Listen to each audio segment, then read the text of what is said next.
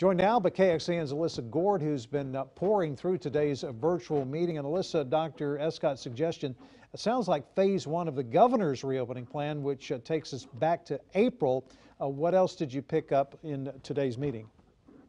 Well, Robert, you're right. There was a lot to go through. It was a packed day today at the special called city council meeting. First, city leaders, they got a briefing from the pandemic modeling team at UT Austin.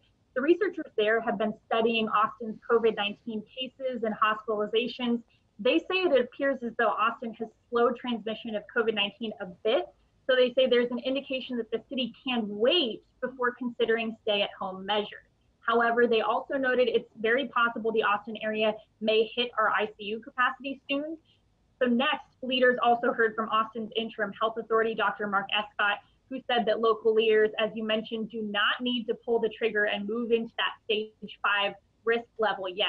However, he said that the area does need to take a more cautious tone to protect our ICU capacity. And as you mentioned, he actually called on Governor Abbott to put in place restrictions that look more like what we saw during phase 1 of reopening.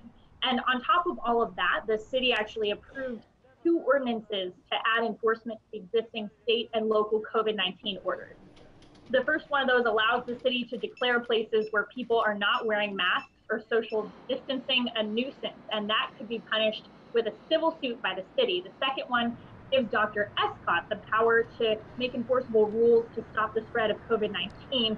Violations of these rules could be punished with a fine of up to $2,000. Here's the catch. I'm waiting on clarification from both the city and the mayor's office about whether these fines could be issued to people who are found to not be wearing masks in public. That part still remains unclear, Robert. Alyssa Goard reporting live. Thanks for that update.